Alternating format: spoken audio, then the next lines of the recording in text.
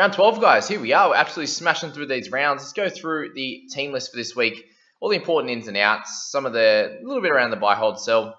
A little bit of the story around each certain player there. And we go to the Broncos and the Storm game to start. And the question is, how bad is this going to be? Or are Broncos going to put up a fight like they did last week and actually get a win? So I doubt them beating the Storm with a few of their players back. But we'll go through the squad. And you know, Sarko's sitting there, and he's someone I think you can just hold into round 13 and probably move on after that, as he's not a keeper. Herbie Farnworth comes back, and the question is going to be, is this the week to pick him up, or do you wait one more and get him in 13? Because I know a lot of you are interested in getting him as a centre for your squads and looking for him to be somewhat of a keeper. So he's someone to think about over the next couple of weeks. We have Milford coming back for Tyson Gamble. My thoughts around Gamble is that you've got to hold him this week. It's only a 1-week suspension, and there's a decent chance that he comes back into the team next week. Obviously, they won with him in the squad. Milford's been dropped a multitude of times now, and there's a good chance they get beat pretty comfortably by the Storm, and I imagine they just revert back. I don't think this is going to be great for Milford's mental health, being in and out of the squad like this, but it's what it is, unfortunately. Albert Kelly, people are obviously going to be talking about, and will he be good enough to continue scoring or be a starter in your squad? And I know my thoughts around it is that I probably wouldn't want to be targeting someone that can come in and score really well 1 week in his first one and then have a really low score like Gamble did, for example. If they get smashed, obviously first game back they've actually won, which means his scoring is going to be a lot better. So think about that, and do you want to be making those trades and changes very quickly when we're running out of an adequate amount of trades very, very easily ourselves. So that's the question there. You got Turpin still there playing some big minutes. Palaszczuk is one a lot of people are talking about, and with him, he's only going to have the spot. Well, he should only have the spot for a bunch of weeks. So after this week, Ricky's going to be back in the following. We also have Glenn coming back fairly soon as well. So that spot will be taken by one of those guys. Matt Lodge is out this week, so Reece Kennedy starts, but I wouldn't be looking at him as an option. Payne Haas is going to drop a little bit of cash over the next few weeks, which is good. I think he's a really, really cool option in round 14 for overall. Head-to-head, you could probably wait until then as well, as they don't play next week. But he's probably got a little bit of cash to lose this week. If you need him for you've got a decent opponent this week, and you need someone, you want to upgrade someone to him, then I think he's probably solid this week. Flegler's too late to buy now, but he's scoring okay. TPJ, I think, is still a really solid option. My question right now is there a chance that he plays Origin? There might be. So, coming off the bench with all the suspensions, if Crichton goes down with suspension, then he might be an option there. So, yeah, lots to talk about in that Broncos side. Moving on to the Storm side of things, and Nico Hines is in there. And the question now, with him being 110k more expensive, is he going to be worth bringing into your squad at like that 570k or whatever he is to, play over the next few weeks? Obviously, Munster's still out. Is he going to play Origin? All these questions, right? So you at least got the next 2 weeks. Then you should expect him to play 14 as well. But then from 15 and 16, will he be playing? Or will he be off the bench? That's something you got to think about there. Obviously, 17, they have a bye as well. So that could be 3 weeks in a row you're without him when you've already lost 100, missed out on 110k and a really big score last week. Is it worth him bringing him in this week? I'm not exactly sure. Might be, just. You're still going to have a bit of a cash grab. You'll probably end up around that 700k mark, but if you're running out of trades, I don't know if it's worth it, because you're probably going to have to trade him out at some point. So keep that in mind. Raymond Smith's still doing well, so keep hold of him. If you brought in Olam last week, he will score better. He will come back to normal. Everyone can have one bad game. That's for sure. Chris Lewis scored right in the 6th jersey. Jerome Hughes comes back, which is really good for anyone who picked him up last week, or anyone who's been holding him and doing really well with him. Good stuff. Brandon Smith, do you pick him up as an option? And personally, I don't think he's going to score well enough long term for him to be a really good option, but I think over the next few weeks he should score pretty well. Obviously got 3 tries this last week and way over 100 meters, so he's someone that will do well in this short little period, but I don't think he's a keeper long term and probably not worth it. Christian Welch, you could trade over the next few weeks. With all the issues at the moment, maybe it's worth holding until next week. He's going to play Origin too, miss 13 and 17 and maybe some limited minutes in 14 and 18, something like that, but just keep that in mind with him, and if you're ready to upgrade him, he's at a decent price, 580 or something like that, so he could be a really good upgrade target. We'll move along to the next game, and And with our Cowboys, there's not too much to talk about. Obviously, Taumalolo is out suspended after his sin bin. We have Kyle Feld and Talangi doing pretty well. They lose Lemulemu, and Hamiso comes back. So not someone you want to think about at this stage. Cohen Hess moves to 13. Tom Gilbert's still in the 8 jersey. I wouldn't be looking at any of those guys at this stage, but something to think about going forward.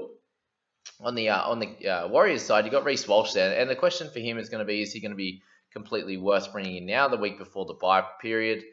How much cash is he going to make if he gets another 50, which will be a lot, be up over 50, 60K, as he's already 470. It's like, well, can you cop that extra 50, 60K? This is my thoughts right now as I'm looking to bring him in. Is it worth copping that at this stage, or is it worth waiting until round 14? That's going to be the question, and we'll work it out. We'll see how the suspensions and things roll over. But if you're needing a good scorer, if you're in head-to-head terms, you definitely got to get him in, I think. But if not, I think you can almost wait, or you can pick him up this week. Either way is completely fine, based on the makeup of your squad. Rodgers in there at number 5 still, so hopefully he can keep getting into the middle of the field and play a little bit more of a roving role. Hopefully from earlier in the game. I don't know why he has to wait until the second half to start roaming a little bit. Or at best, if they can, if Walshy can keep getting it out to him, or Nicarima, whoever's out there, and some free space, then he's going to run rampant like he did on the weekend.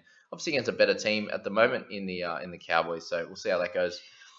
God, it's good to say that they're a slightly better team at the moment than they have been. But anyway, Toyo Harris in there in the 13, same thing. You could almost wait till 14 if you don't have him now.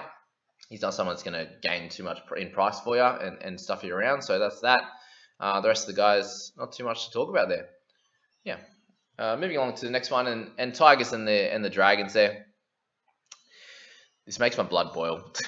I don't know, when I read this team list, I was like, Madge, you bastard.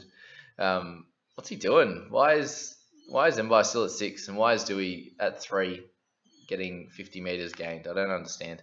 I still don't understand. Anyway, Laurie's in there. Keep hold of him till 14. Dewey, let's hope he scores better against the Dragons. They're still a little bit undemand, but they've got a few guys back. Roberts moves back in on the 5 jersey, which I don't know if that helps anyone. Twirl's in there at 10. Lucy's still going, so I don't think offhand Gowie's an option. A few people were talking about him. He's scoring better, but he's too expensive now. Sean Bloor still in the 15 role. There's no Simkin in there this time. He's in the reserves jersey. So is Stefano. So yeah, not too many changes on the Tigers side. Maybe they do it an hour before kickoff, and that would be ideal. I would appreciate that if you move Dewey back to 6. But anyway, moving on to the Dragons, and Jack Bird's still an amazing option if you need a centre. But I know a few people probably aren't in that, aren't looking for one now after, last week they would have been looking for one. Gerard Beale comes back into the centres as well, so he's an interesting one as a player that's been in and out over the last little bit, but not fantasy relevant. AMAC, I think you just keep holding him. I don't know if he's a pickup yet, maybe in 13. I think he's so like I said last week, just use the relevant information you've got.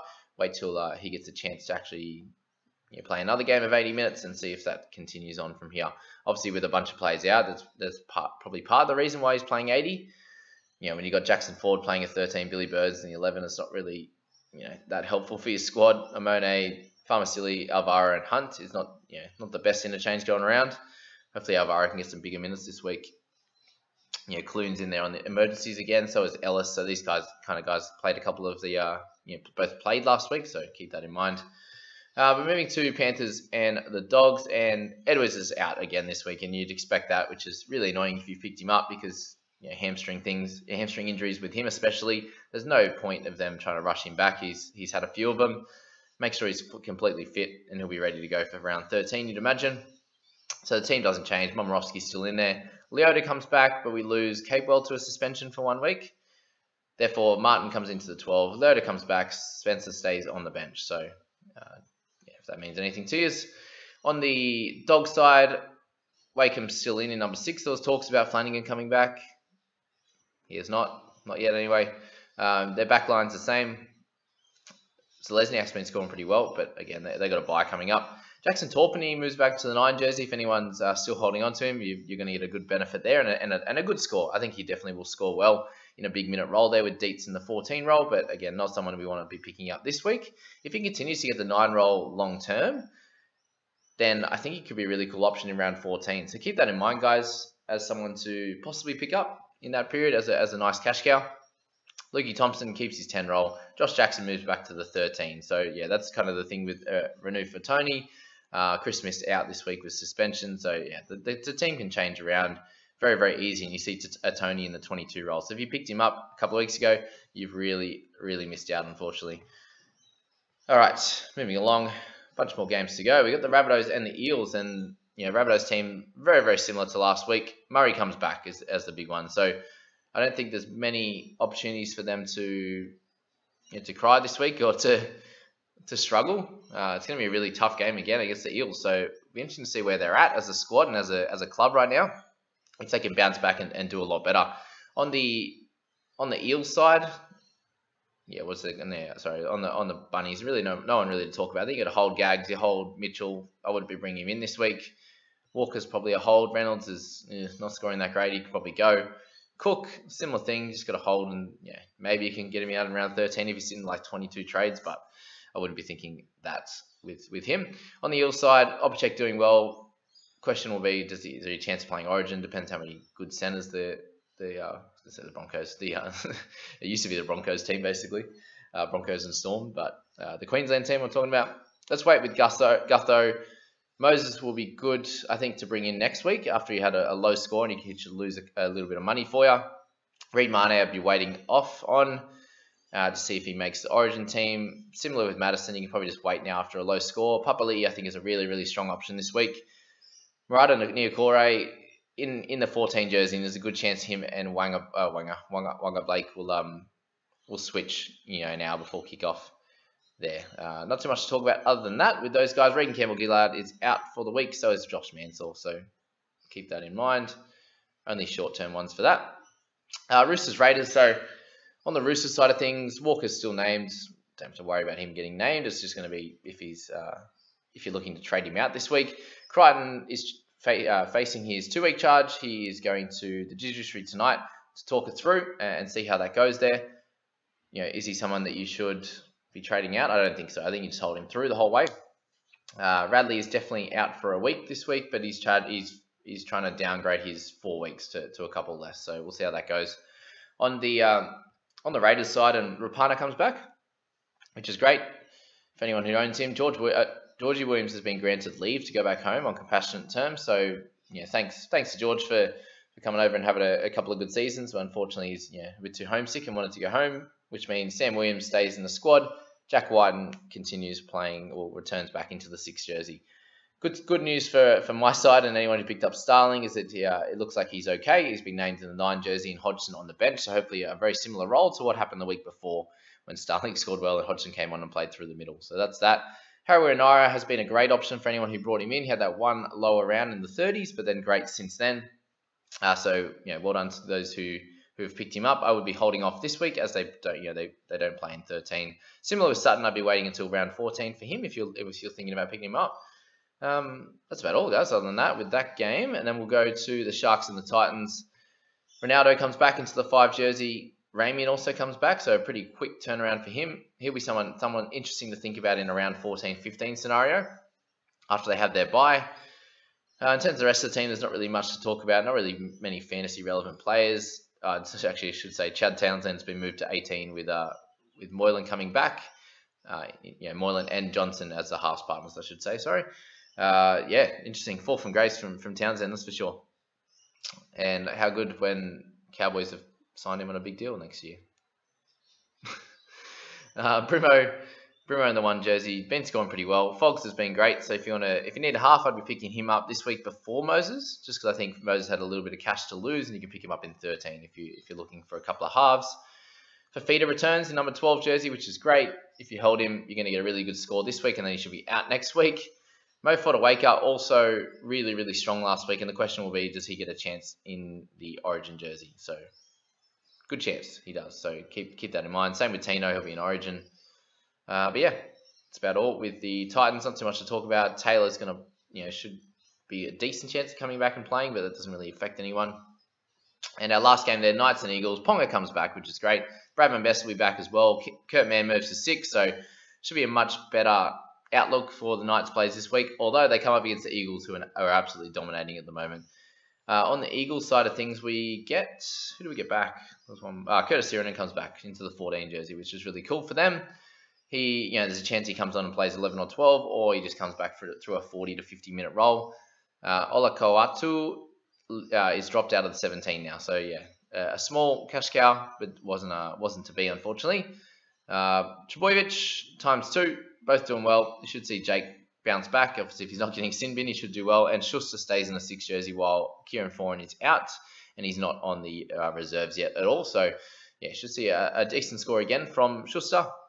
I'd be continuing to hold him going forward. If you're looking at your Barnett and Fitzgibbon situation, again, you just keep holding on to Barnett. I suppose do you try and hold him as long as you can until 13 and then move him on? Frizzell also a hold over the bye period for sure, as he's been scoring really well. So yeah, that's probably all I got to talk about, guys, with the team list. I hope that way of doing it was really informative, really helped you out. If it did, please hit like, hit subscribe, and we'll catch you in the next one. We're going to do some buy and hold sell. We're going to talk about some of the guys in certain price brackets, in certain positions that you might want to target coming into round 13. But it's all going to be a little bit up in the air. The Origin teams aren't really set yet, so it might be a better opportunity to try and heavily trade in round 13, but try and hold off this week if you've got a decent 17 together. So unless you're looking at big upgrades or there's a cash cow, like a Walsh or someone you really miss and you're like, I need to get them now, then I'd be trying to hold off with limited trades. So as I said, hope you enjoyed that. Catch you in the next one, team.